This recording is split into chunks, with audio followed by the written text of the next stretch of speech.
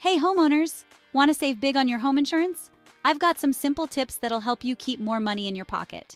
First up, shop around. Don't just settle for the first quote you get.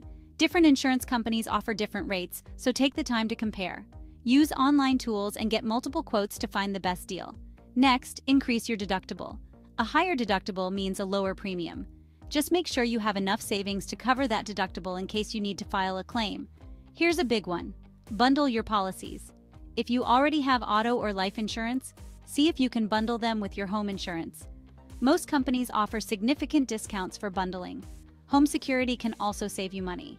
Installing a security system, smoke detectors, and even storm shutters can reduce your premiums. Insurance companies love a safe home. Don't forget about home improvements. Upgrading your plumbing, electrical, or roofing can make your home less risky to insure. Let your insurer know about any major upgrades to potentially lower your rates. Maintaining a good credit score is crucial too. Insurance companies often use your credit score to determine your premium. Paying bills on time and keeping your credit utilization low can lead to better rates. Lastly, ask about discounts. Many insurers offer discounts for everything from being a new customer to staying claim-free.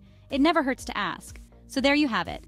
Shop around, increase your deductible, bundle your policies, improve home security, make upgrades, maintain a good credit score, and ask about discounts.